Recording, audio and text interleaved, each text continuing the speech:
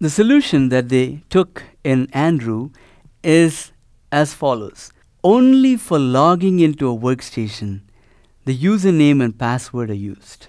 And of course, they have to be securely communicated to the server over insecure links. We'll see how that is done.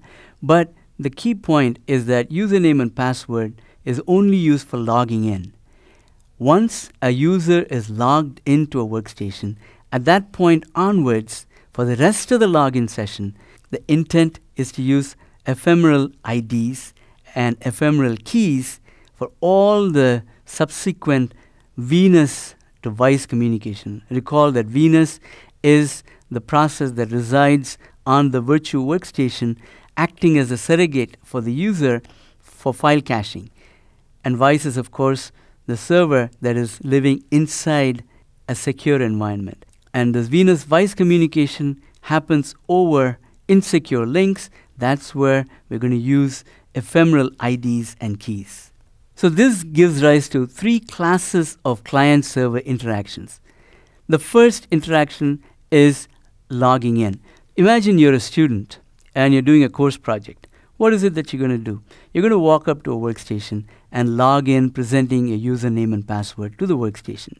And this username and password is going to be used as the basis for the client-server communication that lets you authenticate yourself to the server.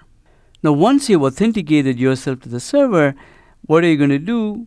Well, you want to do a course project, and for that course project, you probably need to download some files from the server, and that requires that Venus that is running on your workstation establish an RPC session with the server in order to fetch the files that you need to work on for your course project. That's the second class of client-server communication, establishing an RPC session. Now, once you establish an RPC session, then you can request the files that you want as a user.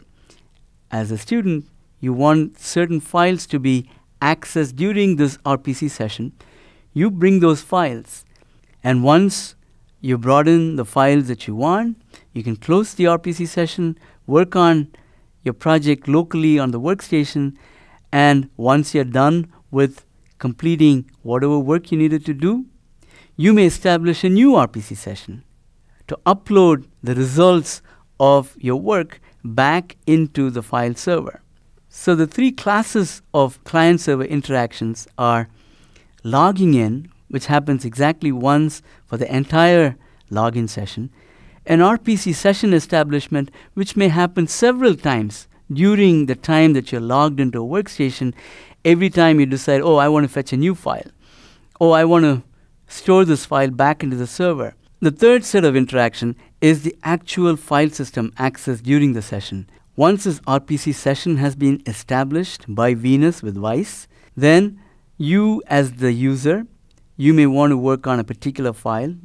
You may open a file. At that point, Venus will go using this RPC session and fetch the required file and cache it locally for you to use it. And later on, if you close the file, at that point, Venus may commit the changes that you made to the file to the central file server again. So that's the kind of file system operation. That's the third class of client-server interaction.